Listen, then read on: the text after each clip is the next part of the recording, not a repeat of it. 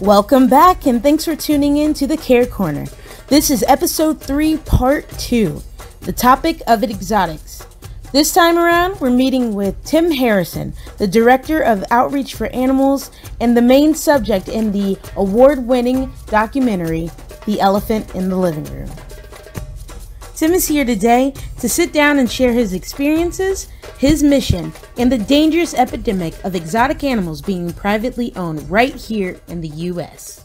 Hello! In continuation of the Care Corners episode of Exotic Animals as Pets, we are here today with Tim Harrison, and we're going to discuss a little bit more on this epidemic. So, what do you do? It's kind of hard to explain. I'm a retired police officer, firefighter, paramedic for the city of Oakland near Dayton, Ohio. Okay. In the process of doing that, years before that, I worked for a veterinarian, Thomas Bird, who is also a zoo vet for like the Columbus Zoo and some of the other ones. He would come down to Cincinnati and help out with different animals at Kings Island when they had their safari monorail thing. Right. And he taught me a lot of stuff. And we would go out every once in a while. That's back in the 70s. We'd go out maybe 1 or 2 calls a year. Maybe a bear chained up in a backyard, or somebody might have had a python or something like that.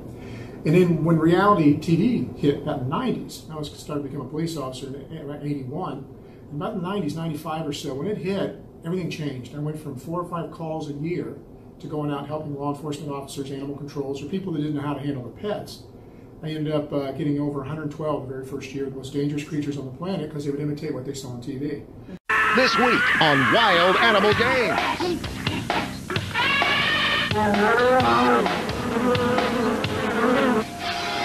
Did you get that? Wild Animal Games at 4 each weekday on BAM AF-TV. Service put a cat harness on her and take her outside with the harness and the leash. I did. She wiggled her way out of that twice. Most of the time. Remember, I say most of the time. Don't eat my glasses, excuse me. Hey, don't eat my bird. If you're wondering why I'm not taking any phone calls, it's because Harry chewed my earpiece off. So if you have a fax you want to send me, go ahead and send it, because I won't be able to take any phone calls as long as my earpiece is chewed off. A monkey is an animal that is never alone. It's always with other monkeys. Once a monkey grows up in a human family, it bonds to that family and it can never be left alone. That means you can never go on vacation. It has to be euthanized because it will never accept another human family. So getting a monkey is a very long-term commitment. Brian the Umbrella Cockatoo decided to come down and join us again. The different types of toys that are available for pocket pets. The cheetahs want to let go of me now. Come on, let go. You're going to get eaten if I pull you out of here. Most children will quickly become bored with them. But they are fascinating little rodents for the rodent connoisseur. Okay, get off my fingers. This guy's feet are made of flypaper. Get off. There we go. Sorry, little guy. There's a monkey see, monkey do kind of thing. And if people don't believe that, I always tell them, think about 101 Dalmatians. Every time that is shown, people race out and buy Dalmatian pups, and then about a couple months later, they're so hyper they don't want them, they dump them off at the local humane societies. And Finding Nemo. Here's a movie, the whole stinking movie says, don't put me in an aquarium, right? Mm-hmm. Don't do this to me, and all of a sudden, it becomes a $13.5 billion industry the very next year. That's the United States of America. Alone. Yeah, alone. So that's kind of what, I kind of got pulled into that world because nobody else was doing it, helping, let's say, the tigers in Ohio or the tigers in the United States. Nobody cared about private ownership. Mm-hmm. They only cared about the ones in India. We actually have over 3,000 plus that we know of in people's homes or backyards in Texas by itself. And Ohio was the worst offender back just a few years ago before we had the Zanesville massacre, and when all those animals were turned loose. And after that, we changed some laws here that I've been fighting for before that. But we got laws changed, so we don't have the auctions we had there. They've moved to Missouri, they've moved to Oklahoma, and they moved to Texas now. And they're bigger and badder now. They're bigger. There are thousands of Americans for whom a dog or a cat or a hamster simply doesn't cut it when it comes to having a pet. Their tastes run to the more exotic, like lions and tigers, and the business of supplying such exotic animals has become a multi-billion-dollar industry. But what's making money for some could be putting you or your family in danger. Matt Mahar went undercover to document the booming business in exotic pets. It's unlikely you've ever seen anything quite like this. We took our hidden cameras into an exotic animal auction being held in a giant barn on a remote farm about 80 miles southwest of Cleveland. Black leopard and a good one. They're going on all across the country, and this one is perfectly legal. 1 hour, 1 8 and a half. Hundreds of people bidding on an array of animals so exotic, you would think you'd have to go to a foreign country or a zoo to see them. An 18-foot python. Look at the size of this. A kangaroo. A two-toed sloth. And this frisky bobcat.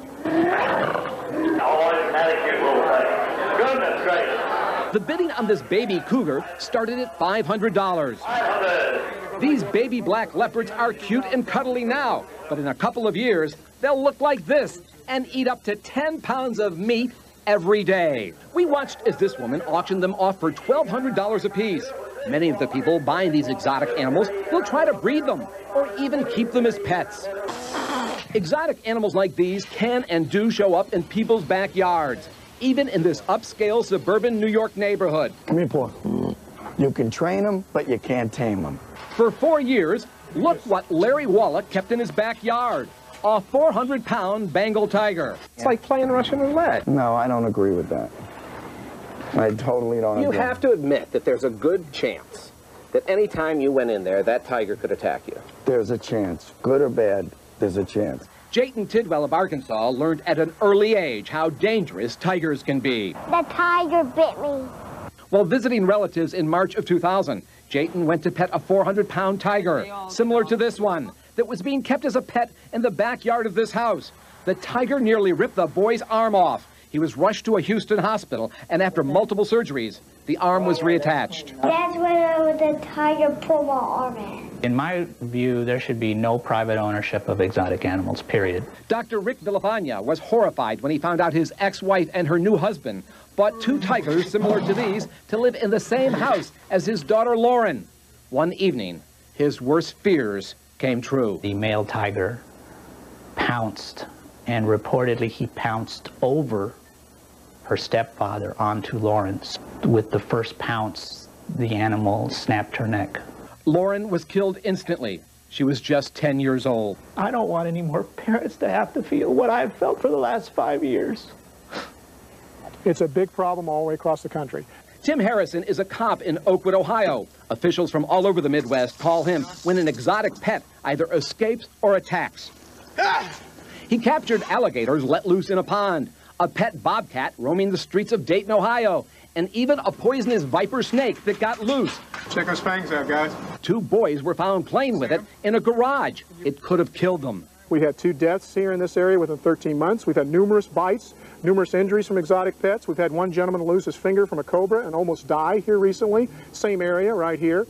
We don't need this. It was Tim Harrison who told us about the exotic animal auction in Ohio. Remember the woman selling leopards? It turns out she works for a commercial zoo called Rivendell near Akron, Ohio.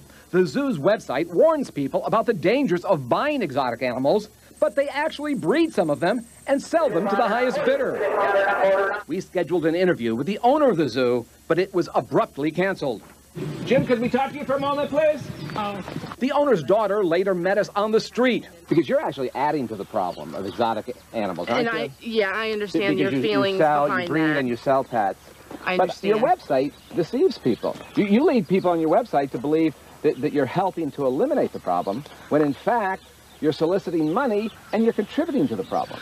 I understand your feelings behind that, and Is that not true? That's why we would have preferred to sit down and have a one-on-one with you. Well, let's do that. But we declined. Thank you. But so what happens when people realize that cute little cat they bought is getting too big? They often turn them loose, or turn to people like Carol Asbestos, who runs an animal sanctuary near San Antonio, Texas. How many calls do you get a week to take animals like this? I'd average about, we get about 4 calls a day. 4 calls a day for animals? From like all over the United States, yeah. Saying, please take this animal off my hands. Can't keep it, please take it. If you don't take it, we're going to have it killed. Since his daughter's death, Rick Villafana has been pushing for new laws that would limit the ownership of dangerous exotic pets. I want to see things change. I don't want any more children to die.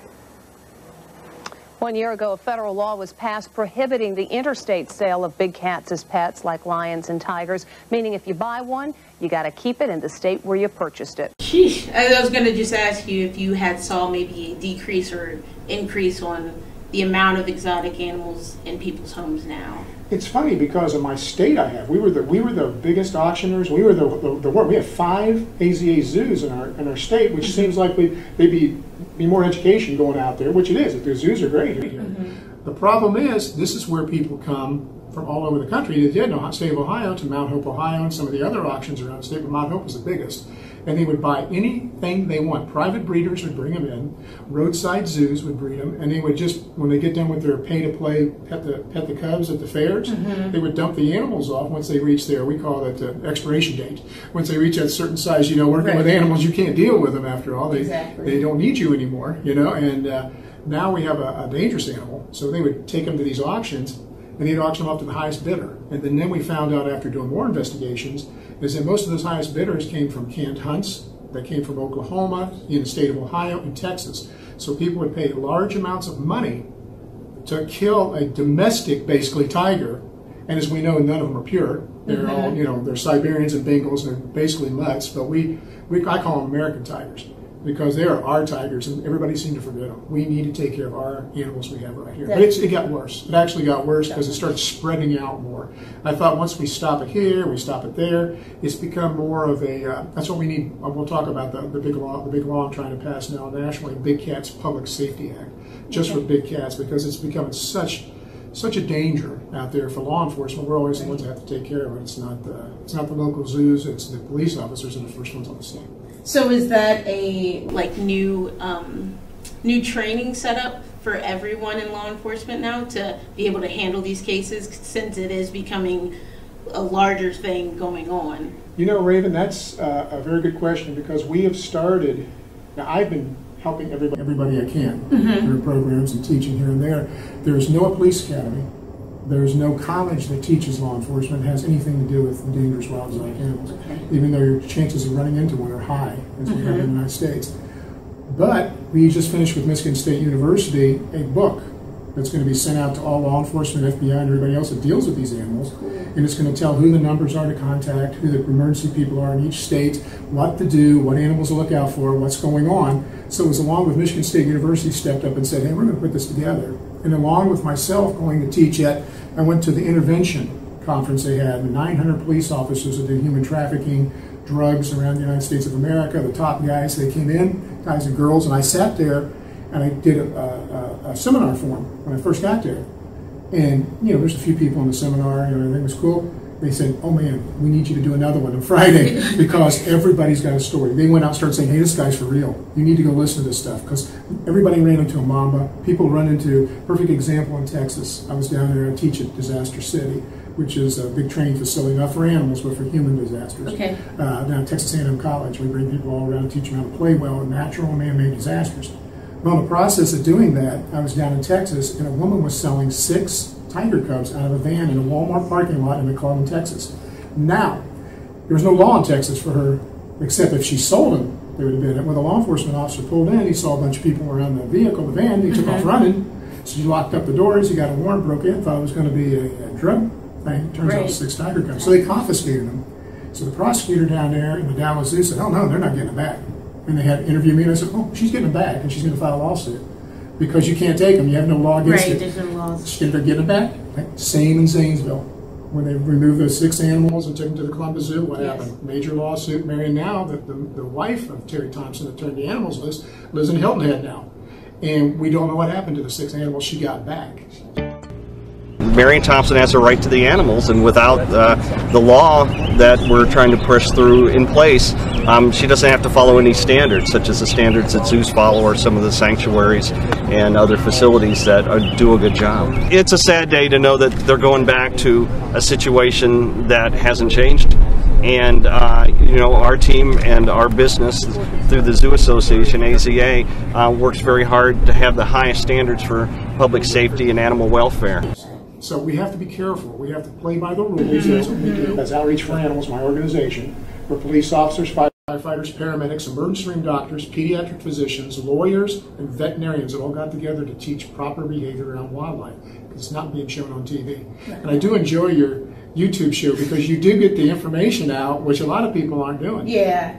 Actually, this topic and quite a few other ones have been important to me since I can remember. I actually did, what was it, my freshman year of college, I did a paper on the exotic animal trade, and that's when I first heard about it. And then I think maybe a little bit later is when I ran into your documentary, Elephant in the Living Room, and I was like, how come? And I asked all my zoo friends, I was like, have you guys seen this? Like, never heard of it. I'm like, what? Like, and then I think it's crazy just because it's right here in Ohio. Like, I've grown up here since I was in 2nd grade, so I knew, like, kind of the areas of what you were talking about, and I'm like, it was right here. And then, like you said, the Zanesville incident happening, and a lot of people are like, oh, that's so sad, they killed all those animals. I'm like, well, in retrospect, like, looking at the whole thing, there was not anything else that could be done because the time was running out as far as finding them.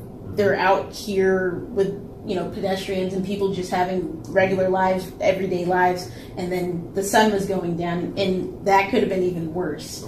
So I understood what the officers had to do and stuff like that, and with a lot of cases where there's animal attacks or whatever, people are like, you know, why don't you tranquilize them, not realizing, large cats especially, that does not take an effect, and it's a have to shoot to kill situation, unfortunately.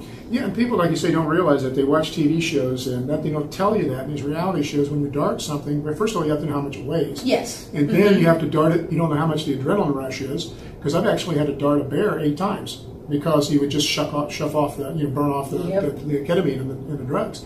In Zanesville, it was impossible because it was raining, becoming dark, and we had 38 big cats. It was 56 altogether, grizzly bears, everything. Baboons running loose through this community, and the guy did it on purpose.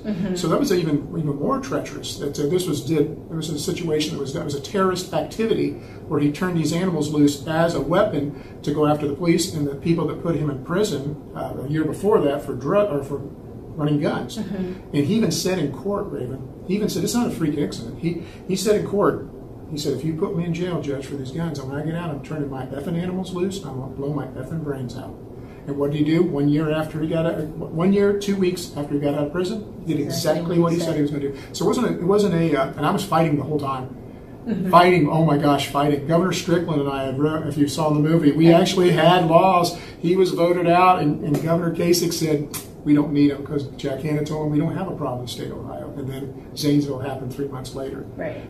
It's a horrific scene. The bodies of wild animals lying in the mud after a terrifying day and night in Ohio. Altogether, 49 animals were killed, including 18 Bengal tigers, 17 lions, and 6 black bear.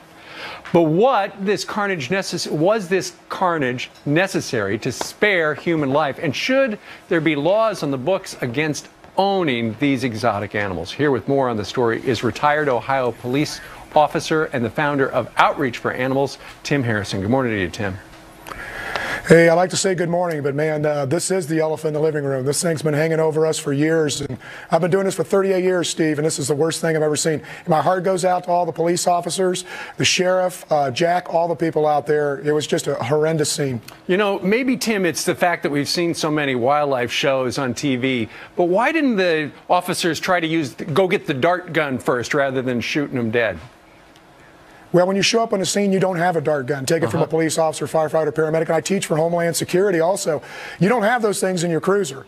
And if you're going to shoot something, sometimes it takes up to 20 minutes for it to take effect. If a tiger's charging you, you ain't got 20 minutes. Right, exactly. Now, this never should have happened, but Ohio's got some laws on the books, and an executive order expired back in April. Next thing you know, you got this. Yeah, absolutely. If that law stayed in effect, I don't want to armchair quarterback. I don't want to look like I'm a bad guy. But I'm telling you right now, if the law stayed in effect that Governor Strickland had, by May 1st, 2011, those animals would have been removed from that property, because this gentleman would not have been grandfathered in, because he had citations in the past for animal cruelty. Right. He had an animal get loose, a lion get loose, and walk around the community. They'd have been taken off the property safely, like it should have been. Tim, have you looked into why this happened? I mean, I heard a news account this morning that said that apparently the guy who was not liked by his neighbors, and his neighbors complained a lot about him, what he did was, to try to get them back, he let all the animals out and then killed himself to get the neighbors. Well, nope. Yeah, nobody knows for sure what went through his head, but I would say that's probably it. He just got out of jail, prison, whatever it was, for another offense. I'd say it was a payback situation. But people say, why do these people have these animals in the first place? I'm getting a lot of people asking me that. I say, see the documentary, The Elephant in the Living Room. It explains it all. It explains everything. It was almost prophetic to what was going to happen. It almost predicted this to happen. But I used to be one of those people. I used to be a person that raised exotics. I had lions, tigers, and bears, and I say, oh, why now? But yeah, I understand why people want them. Absolutely. And then you have the case of that Charla Nash a couple of years ago, the woman whose face, her life was destroyed by a chimp. These are not pets. They are wild animals, and they should stay in the wild. Tim Harrison, thank you very much. You are an expert at this, and it's great to have you this morning live today from Columbus. Hey, thanks a lot. You guys take care. All right, you as well.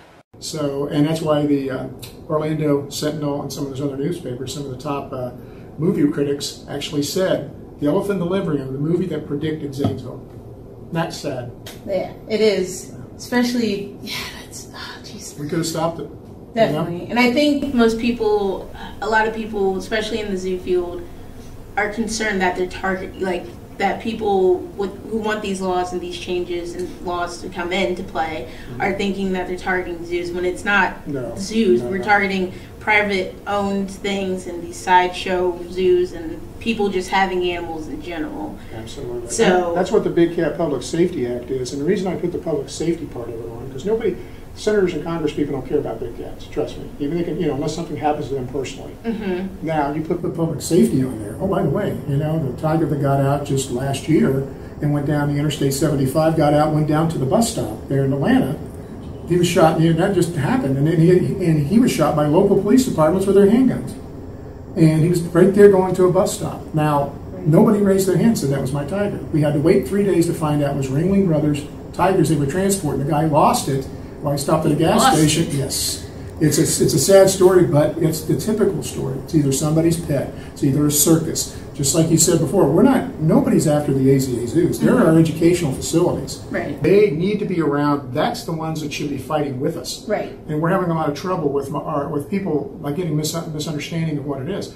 I speak to all the zoo directors. They're all says, Tim, we're behind you, but they won't put it on paper. Right. Because they have certain individuals fighting to keep us from stopping these private breeders and things of that nature, but we don't need to go too deep into that. That's one of those situations where somebody needs animals to do pay for play for certain areas that don't belong to, let's say, the zoo. Right. So that's where we have problems. Now, 99% of AZA zoos are right on board. Just got a few, and that's what's causing the problem. Yeah. So with people owning exotic animals as pets, do you think they have a healthy fear of what they really are dealing with? Because I'm a zookeeper, so I know every day when I go to work and when I'm working with these animals, they're dangerous. It's not a oh, he knows me. No, we know that every day. Stay focused. Do not let your guard down because they're unpredictable. They're wild. So like the people with these animals, do they have that healthy fear, or is it completely oblivious, like over their head? This is what they see. When we ask him, Mike Weber, who is the filmmaker of The Elephant in the Living Room, he says, Tim, you're blaming the media too much. He came out with me to film. For the first year and 8 months, we filmed The Elephant in the Living Room. And I said, you start asking these people why they got these animals. Steve Irwin. That's why I got my Cobras. I want to be Steve Irwin. I want to do just like he's doing on TV. There's nothing dangerous about this. I can do this. I got these cats because of Awesome Possum on Animal Planet. It shows experts raising tigers in their homes. That went on for a whole season. And then you go out and you ask the people, why did you get these tigers? Why did you get this tiger cub? You live in downtown Dayton. And they go, well, the guy had him in his house. I thought I wanted to do the same thing. Like I say, monkey see, monkey do. Now, when it comes from their mouth to the face of the guys in the media, he's like, holy crap, this is the reason why. Right. And there is no fear. Because you go to Africa, like the doctor here from Miami Valley Hospital, Dr. Paholka, 6 months in Africa, 6 months here. We don't got that problem in Africa. We don't play with them over there. People don't bring them into their backyards. They don't bring them into their homes because they have a healthy fear of them. You go out to where there's grizzly bears and people live out there on ranches, they don't play with grizzly bears. They don't bring cougars into their homes, and they don't bring wolves into their homes. They have a respect for the wildlife, and they need to be there, and this is where I am. You've got people that the main people that buy these animals have no idea what they're getting into, and they grow so fast because the sellers and the breeders will tell them, if you feed them this way and you leave this out of their diet, they'll stay under 200 pounds. You've heard that. Yeah. If you do this, you cut the tail off, they can't jump on the couch. We had a lot of cougars there for years. They would dock the tail off, and wow, declawing is the biggest thing. Right? Dr. Jennifer Conrad is a friend of mine. She has the Paw Project, and she's helping captive cats that have been declawed. But it's okay for him. Oh, yes. It's common procedure. He'll be a bit sensitive when he wakes up, but we'll keep him here to relax before sending him home. Great. Thank you. Here we are. Come here, baby. He made his surgery just fine. You can pick him up anytime Wednesday. If you knew what declawing really was, would you still do it? Please, don't declaw your cats. And she'll tell you that's the biggest problem, especially with these magicians and Siegfried and Roy, those kind of people. They declaw their animals. Now they're very hard to find sanctuaries because you have to have special places for them because you can't put them over the other cats can't defend themselves. Yeah. And then they can't walk. And that's damaging, yeah. Even to your domestic house cat. So I can only imagine a big predator like a cougar. 500 pounds tiger. Can you imagine trying to walk on those paws? No. We see declawing as an act of animal cruelty. Declawing is not just the removal of the cat's nails, but it is the amputation of the first knuckle. Private owners and exploiters do this because they think that it makes the big cat safer to handle.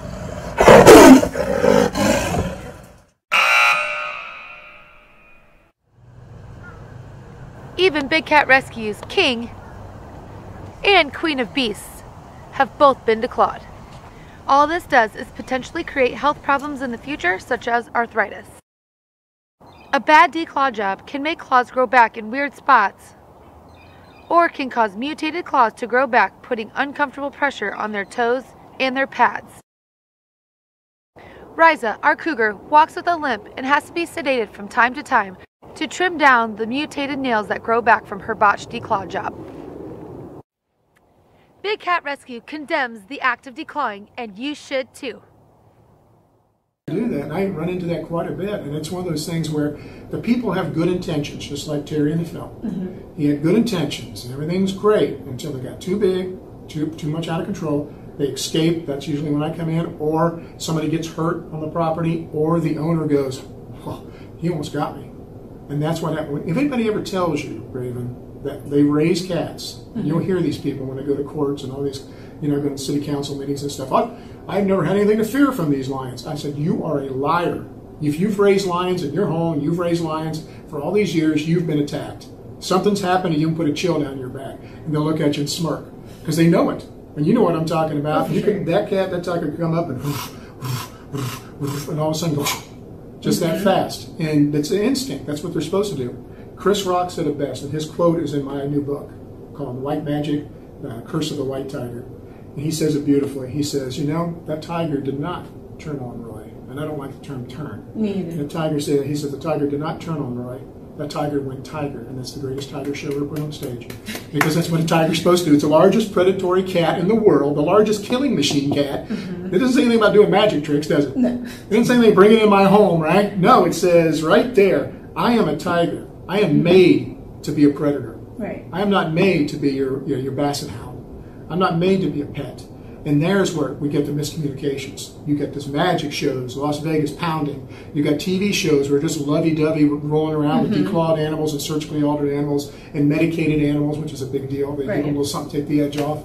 And then you're on these shows. Because there's one thing I always catch people when I did the film festival series, we won everything. Back then we won a Genesis Award, beat Oceans from Disney with the elephant. We beat everything. But it was so funny because these celebrities would come up and I said, that Tiger Cub you were on the David Letterman show, did you realize it wasn't really acting like a Tiger Cub? It was a little bit more lethargic. I said, usually pound moving around and constantly energy. Yeah, it was kind of funny. I said, do you think they're going to bring a tiger or a real cobra out and put it on Jay Leno's desk? He can't ride a motorcycle during filming times because of the insurance. I said, they're not going to bring a real cobra out. Those are venomoids. So I started teaching people, look at this, look on the cheeks are sunken in. They're taking the venom glands out. Yeah, you'll see the tigers, they've been declawed, the bigger ones, and they have something to jump up on the couch and lay there. And I sit there, they got something to take the edge off. They're not going to bring a real dangerous animal onto any of these shows with these celebrities who have high insurance already, so they make it to the movies, and they start waking up. They go, you know, you're right. And so I'm starting to pull more of these people in. You know, people are starting to pay attention. Yeah, about the common sense stuff. That's why I try to drive a little common sense in. I know it's difficult because common sense ain't that common anymore, but we try to drag a little in there. The reality TV nowadays we got social media, so we have Facebook, Instagram, everything like that. Right. You're absolutely right. It takes a second to post something that just goes viral. Yep. So like you'll see a lot of the videos with the solo horses and like putting their arms up, and people are like, "Oh, it's so cute! It's being tickled." And actually, it's terrified and it's building up venom glands. Or you see people with, like you said, wrestling around with cubs and all these other things. So as great as social media can be to project the positive messages that we need and people truly start waking up, how detrimental do you think that is compared to just reality TV you were battling back then? Well, you hit around the nose. I have been so busy working. I've got a young gentleman by the name of David Inden. He's done some TED Talks and things on big cats. Young, just graduated a bunch of degrees. He's ready to take off. I'm kind of mentoring him to take over after me. I'm 62. I want to make sure we got somebody staying on the same message. Okay. And he hooked me into this Instagram. And I'm looking at this. I'm saying, how do you fight this? Every celebrity, everybody, and you got this guy called the Real Tarzan now. And I'm looking at this and I'm going, the guy has no idea what he's doing. He's just getting pictures taken with the animals. And I'm thinking, this is dangerous, and it already has been dangerous. Kids in the inner city are starting to pick up stuff. Yes. They should leave it alone. I was growing up country boy. You don't pick up snakes. No. Okay, even though I love snakes. Okay? You don't pick up snakes. You respect them. You know, you leave them alone. You go do your thing, right? You watch these TV shows. Watch what happens with the Instagram people, their heroes, playing with these animals. Kids will walk right out, and their parents will go, what the hell did they pick that snake up for? You know, I never taught him that. Who taught him that? Well, it was this individual on Instagram. It was his hero. And parents need to pay attention to that, too. Not just from that, take it from a law enforcement aspect, too. There's things going on they need to pay attention to. Right. You know that. But with the animal stuff, it's quicker, it's faster than the reality TV. And I think a lot of the youth are going away from reality TV. Yeah, everything's right on your phone. So they're trying to talk me in and start doing some more Instagram stuff. The younger people trying to work with me. Yeah. And I agree with that, because if you got this, you see a lion with his paws turned all the way in like this, been interbred like crazy, hasn't been fed properly, the bones aren't structured properly. You see this guy, it kind of takes away from the Real Tarzan a little bit. And that's what I'm trying to lean into now. I'm trying to get people to, when I do my speaking engagements at colleges and stuff, I always tell kids, don't believe a word I just told you after I finish. Go out and investigate it yourself. Yep. And you'll be surprised. Thousands go out and they look at it and it's worse than what you say. Always lowball it. Always lowball a little bit, because I want them to be stunned. Because I say, oh, there's 15,000 tigers in the United States. Oh, wow. And they'll go out and go, oh, my God, there's just that many in this side of the Mississippi. Wow. You know, they start looking into it, and it gets them so excited and fires them up. And I call it stoking them up. Stoke them up and then turn them loose. And that's where we're getting these laws. Just think about it. You're a young lady. In my lifetime, I never thought, in my wildest dreams, there would be no more orcas caught for the wild, no more orcas bred in captivity. Never thought that. Never thought it would ever happen. Think about that. Our Ringling Brothers and Barnum Paley Circus would close. Right. You know, and they're brutal to their elephants and stuff. And that's the one that got loose, the tiger got loose from one of them. And I know where they were going, too. So the whole sad part about that is that for all these years, the people, you know, when there was a movie called Free Willy a few years ago, everybody wanted that whale to be turned loose. Right. Turn him loose, turn him loose. I was the one, if you go back and look at all that stuff, going, please don't turn him loose. He can't live. You know, you can't take a tiger that's been raised. You just said it, exactly. Well, go away. You can't do it. He's not going to survive. He doesn't know how to eat. He's not structurally strong enough. He's kind of basically, after 3 or 4 or 6 generations of being in captivity, their muscle structure, that's why I tell people, if you ever get a chance to go to India, go to Africa, take a look at that lion, and they're going to look at a circus lion, you're going to go, wow, that's Arnold Schwarzenegger. That over there is like Twiggy or somebody, you know. There's a whole different body structure to it. You know what I'm talking about when you see that. There's that muscle, especially the black leopards. You can see it with that silhouette when they move. The muscles pop up. See them in captivity, you kind of go, kind of smooth. And I'm kind of going, and that makes me sad sometimes. But what I like about a lot of the AZA zoos is they do enrichment, which these cats, you can see that a lot of times in some of the cats. You can see the shoulders. Yes. And it brings out a lot of people don't realize they need enrichment. Absolutely. They need human contact. People don't, excuse me a second. You're fine. But they need human contact because people keep saying all the time, you know, there's groups that say don't touch them. Mm-hmm. Okay, well, if you're a professional at an AZA zoo, you have to touch these animals. There's a guy named Jay Pratt, I think it is. Okay. He's working with clickings, making noises, and animals move clicker up. training and such. Yeah, all the stuff. Great way to draw blood. They did a beautiful video where the lion came up, put his tail through, and they drew blood. At Sanctuary Alliance, and they don't breed, sell, do photo ops. It's a true definition of a sanctuary. We're against handling the animals. Now, that's because you have a lot of volunteers. You have a lot of people, and there's no professionals, but you don't want to cross that line. Right. As you just saw what happened down in, I think it was South Carolina, North Carolina, with the young intern. Yeah, with the lion. You got to be careful because even the slightest mistake is fatal. And I've lost friends over the years. Situations like I lost one friend by 3 cougars attacked her and killed her. Lost a friend being bit by a venomous snake and died. And I lost another friend being constricted to death by a snake. And all 3 of these people were, I would say, top in their fields. They knew exactly what they were doing. And that's even more scary. And that was all here in the U.S.? Here in the U.S. So not counting out, now we're going to go outside the U.S. and we got a whole bunch more. Right. Because you got a lot of people going into countries they should not be going into unless they're highly trained. Right. Yeah. And I don't think a lot of people look at it as like, oh, I need to prepare on what's out here and stuff like that. So like you were saying, like, unfortunately, I'm sorry to hear about your friend with the venomous snake situation. Was there not any anti-venom or anything like that available? Because I know, this is what I've gathered from what I was thinking. How you show in Elephant in the Living Room where you guys went to that auction, there was all those venomous snakes, gaboon vipers, and everything like that. If someone takes that home, cups, just like just regular tiny little cups with red labels. That's it. Something like that gets out, or someone gets bit. The hospitals around here aren't equipped or prepared for a situation like that. Nope. So, what is the plan of action to prepare for something like that? The only thing I can think of is if there's a zoo nearby, they potentially would have the anti-venom just because they have venomous snakes there.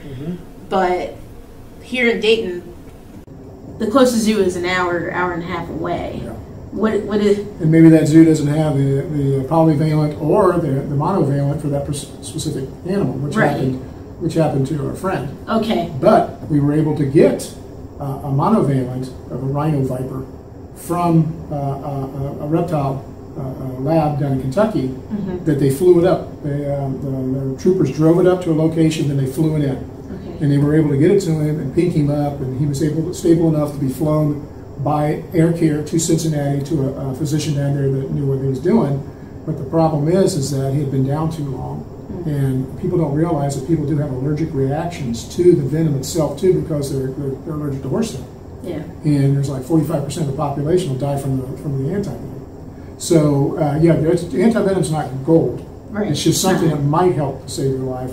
But people have to realize when they get these animals, the local doctors and things like that have no idea what happened. And one young lady down in Cincinnati, another story that I was involved with, Alexandria Hall, she actually ordered herself an Aru tube off the internet after watching Steve Irwin. And what happened was she brought it in, she opened up, just came in like UPS, opens up her new toy, right? Opens it up, the snake bites her, okay? Scratches her, because it's not always to puncture, right. It could be a scratch. Be a warning too. So she goes not feeling too good, and it's a cocktail of death: cytotoxin, neurotoxin, hemotoxin. You don't know what's going to kick in first. So she goes to the hospital emergency room. They got no idea. They're looking at it, doesn't look like a snake bite to me. It looks like a scratch. They send her home with Augmentin for pain. She goes home the next morning. Her daughter finds her every orifice of her body bled out in her bed. So then we went to get the Aru tube. So the Aru tube itself, I started doing a bunch of emergency room doctors and nurses and paramedics. I did tons of those over the last 29 years. I have seminars for them, what to look out for, what to pay attention to. I always started off with the emergency room doctors. I walked up with a vial of anti-venom that we used. It's empty now, right? So I bring it up, and I bring the directions that come with the anti-venom, because it's from South Africa. And I walk up and I hand it to them. Okay, 3 o'clock in the morning, a woman just came in here and said she got bit by an Aru tube. And I said, everybody here knows what a Aru tube is, right? And none of the doctors do. I said, how about you from the zoo? don't know what a rutu is. A rutu is kind of is a pit viper from South America. It's a more native name for it, but if you look it up, it's a very pretty snake. But it's a pit viper snake. So nobody even heard of them. But it was shown on Steve Irwin, and 2 or 3 people in the United States got bit over a short period of time because everybody went out and bought it. It just happened, the woman from Cincinnati did. And she ended up dying. So I asked him, I said, okay, now that you know it's a venomous snake, now you know it's a venomous snake, it's a pit viper, let's go ahead and get the directions out. And they laid the directions out, and it's an Afrikaan. Okay, what are you going to do? Well, I'm going to call somebody. Who are you going to call? I want to call the zoo. And I look back at the 2 people from the zoo back here. What are you going to do? I don't know. We don't know what it is. Okay, see what I mean? That's where the danger comes in. All right? So we have to pay attention to, if you're going to get an animal like a tiger or something like this, I say no, absolutely not. Because what I tell people, everybody wants a tiger cub, but nobody wants a tiger. Right. And and they're cute when they're small. Absolutely, everything is. Right. Except for venomous snakes, as we know, they're more potent when they're small. So it ends up with those situations where they're not prepared. They get it and they're not prepared for anything. Because I'm not going to get bit. I'll never have a car accident. I'll never get cancer. Typical American mentality. I'm invincible. I can do anything I want. Well, and I have the right to do it. That's where we get into a lot of arguments with lawyers and stuff. We have a right to own tigers. No, you don't. There's nothing in the Constitution that says anything about. There is one thing about animals in there. It says your right to arm bears. Don't say there's bear arms. That's the only time an animal's even mentioned. I didn't say it in the Capitol building, right? Everybody laughs. But the whole thing is, I said, there's nothing in there that says you have a right to do this. You can't own dynamite downtown in almost every city in America, but you can bring 500-pound, the most largest predatory cat in the world, without, as you saw the sheriff when the lions got loose on the interstate, he goes, you gotta have dog license for your dog. You don't have to have nothing for a lion. Right. And think of the zoonotic problem. And when you watch the extras of The Elephant in the Living Room, you're going to see the director, Mike Weber, almost died during filming of the show from a skin condition he got off. We didn't know what it was. We sent him to the Cleveland Clinic. We sent him everywhere with human doctors. It was a veterinarian that figured it out. The deputy state veterinarian who works with us at Outreach for Animals says, you got a mite infection from African lions. And he goes, what? His skin was sloughing off on him. He lost weight. You'll see them talk about it. But it's the zoonotic stuff's even more dangerous because emergency room doctors are why they're on board with us. Is because we're getting stuff we don't even know what it is from these little reptiles and these other animals, and we don't know what it is. We have no concept. In which technically you guys shouldn't have to worry about. Absolutely. We're used to zoonotic diseases or things to be prepared for in the zoo world. So just to hear everyday people, that's insane. It is, and the sick part about this is just from a public health standpoint. None of these exotic animals should be here. You would love to see keepers, the people that actually care for the animals, if they can do it, even do little programs. Definitely. For each animal, for just people walking up. Yeah. Because Cincinnati Zoo is actually where I started my entire zoology career. That was a big focus, was going out, like taking maybe 15 minutes going out in front of the public to educate and do things like that. And I think, like you said, kind of back to the real Tarzan guy, now you have inner city kids, because in the black community, there's not many people that look like us that work with animals. I see it every day at work when I do make an appearance in front of there, and they see me, they're like, ask me thousands of questions. Like, you're not scared, and all these things. And I've never really been, the healthy fear, yes, but not to the point where I want to harm it or kill it or anything like that. I have complete respect for animals. So when going out in front of the, I enjoyed it. They still do. They have a dollar day where a lot of the inner city people and people who can't afford to go to the zoo often come. And I remember there was about 30 kids, and then me and my partner, we had a snake out, and I think it was a Dermal's ground boa. And keep the face and the head away from them, and we watch the tail, and we tell the kids calm down. We talk about it. They get to touch it, and like their faces just light up. So I personally enjoy the education part, which is also why I started my YouTube page. What I want to do is do more animal education on especially things that I don't think gets talked about enough, like this situation, exotic pets. I don't think it's really voiced a lot, besides what I've heard from you and then what I hear and see online, and then I'm like, don't share these videos, you're just helping the problem and such like that. So yeah, it's definitely something that I would want to be more a part of, and I think there's a lot of zookeepers that genuinely enjoy educating for sure. I do have one of your videos that you sent me, and I did want to kind of give an idea of. You can use anything you want. Awesome. Oh, wrong password. Well, Nikita. Yeah. This that was horribly abused, not by her. Right. She was horribly abused before she came to. This is a private owner too. She's a private owner. Yeah. She actually worked for Sam Mazzola. I don't know if you remember Sam up in Cleveland. He's the one where the bear ate the boy on his property. Yes. Okay, that's Nikita. That's the one that they used softball bats on. Softball? Train them so they could stay. They chain them up so tight. I'll see if I can send you that picture of a newspaper article where they chain them up so close to the ground. She'll sit there and snarl, but she can't do anything. They give her little drugs, and the people come and get their pictures taken at the fair. Wow. So, yeah, she was beaten horribly. A lot of these cats, as you'll see that we rescue, I didn't see any surgical stuff. I said they got any. But we have to take care of their teeth and everything else because they have fractures in their face. And when they grow into them, people go, oh my gosh, this tiger's he's just so upset. He's never been like this. So we do x-rays on him because I got a whole bunch of veterinarians, a whole bunch of human surgeons that help me out. And they get in there and look at the x-rays where there's an old fracture right here growing into it. You know, and it's just making them mad. It's painful. So we have a lot of surgeries we have to do on these animals too. That's what people don't realize before we can even move them to a sanctuary. To a sanctuary. Yeah. So this woman here, she's a private owner, right? Yeah, that's Denise and Jose. They had 8 big cats in their backyard that they rescued from Sam Mazzola. Nobody else wanted them, and they took them. You know, and that's what upsets me a little bit because there's no other organizations. Plenty of these organizations are taking millions and millions and millions of dollars, but they don't give a crap about the tigers in the backyard.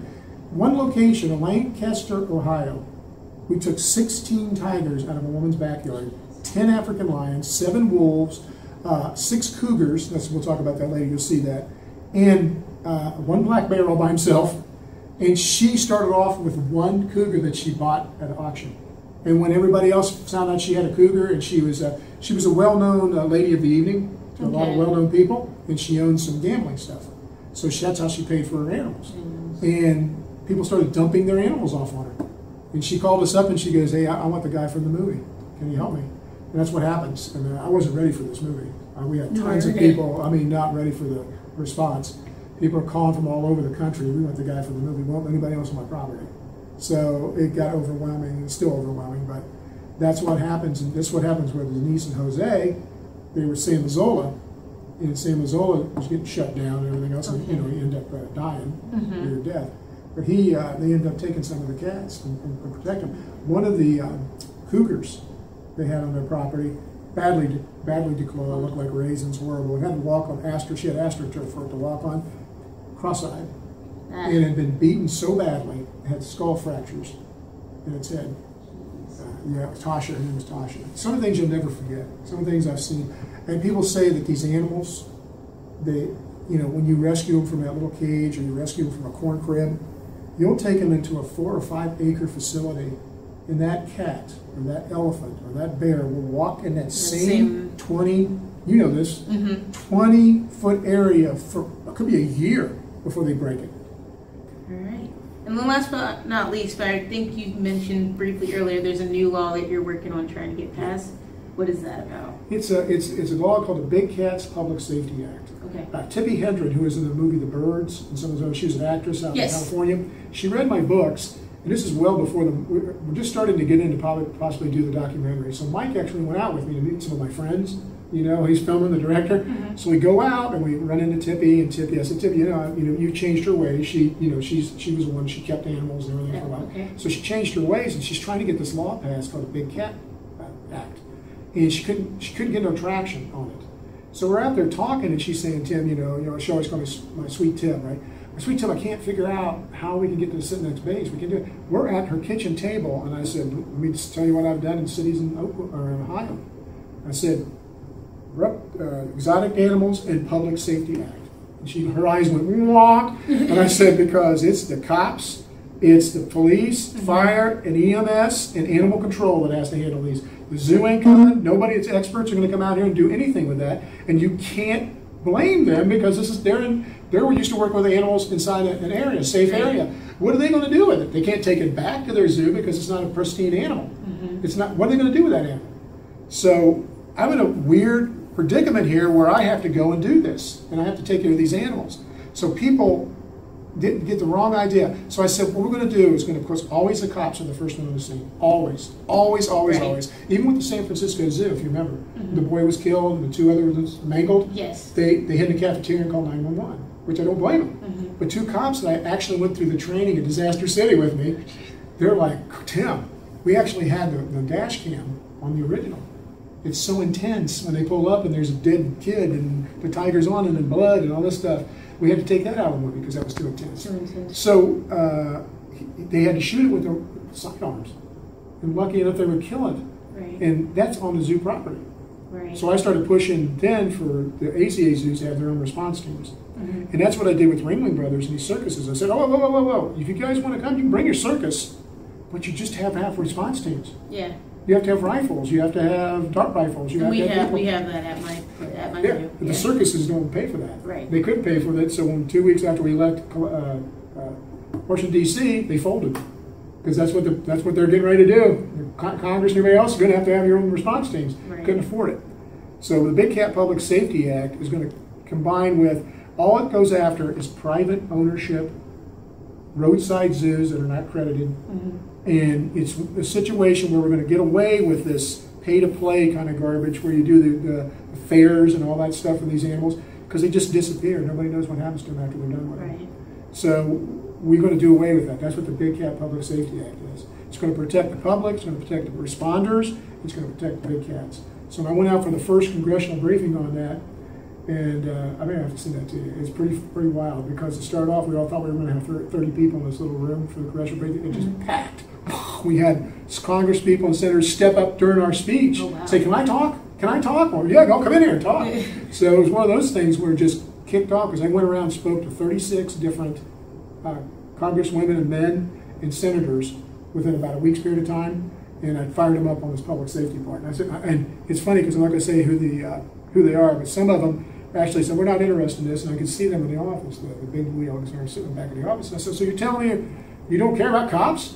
You don't care about the public safety? That's what this is, a public safety act." And I said, whoa, and they come out, you know what I mean? Yep. So I'm just the type of personality to do that, you know, and I'm not I'm not some off-the-wall advocate. Right. I'm just here telling you, listen, we got a problem. And you're going to be told you can't stick your head in the sand anymore because now you've been told, you know? So that's what it is. We're trying to save big cats, and we're trying to protect the responders and the public so there's no interaction. Because I can guarantee you, as you know, if there's interaction with any big animal, any exotic animal, with anybody in the public, it's going to be a sad outcome for that animal. Sure. Right, awesome. Well, thank you so much for coming. Is there anything last thing you'd like to share? Well, I would just like to say, if you're interested in buying exotic animal, if you're watching TV and you think, hey, I want to be like, you know, Jack Hanna, or I want to be like David Salmoni or these guys on TV, just go to the library, go to the zoo, and ask one of the zookeepers, should I get one of those as a pet? Now, why would you listen to some clown on TV when you should go to talk to somebody that's actually educated and works with them every day? And say, hey, I say even talk to your veterinarian. You know, they're going to tell you, oh, heck no. Right. You know, people are loving these animals to death. And it's very true. It's very true because they love, literally, as like Terry did, love their animals. And now I want you to think of the animal's point of view. We'll just use Lambert, the lion. Here he is, and Terry says something at the beginning of the movie about that. Here he is, this cub being raised and sleeping with you every day. All of a sudden it gets to about 100 pounds, 150 pounds. I can't handle it anymore. He puts it out in a crappy cage. What's that lion think? What's wrong with me? Why don't you love me? Why do you love me anymore? And that lion breaks a bit. Yeah. Now you got a danger. You mess with nature, you're going to get bit. And that's exactly what happens. And there you have it. The Outreach for Animals founder, Tim Harrison. Thank you so much for sitting down and meeting with me. I thoroughly enjoyed hearing your mission and experiences. If any of you out there would like to donate and learn more about his organization, Outreach for Animals, please check the description box below this video for the website links. And thank you so much for watching in the Care Corner. Until next time.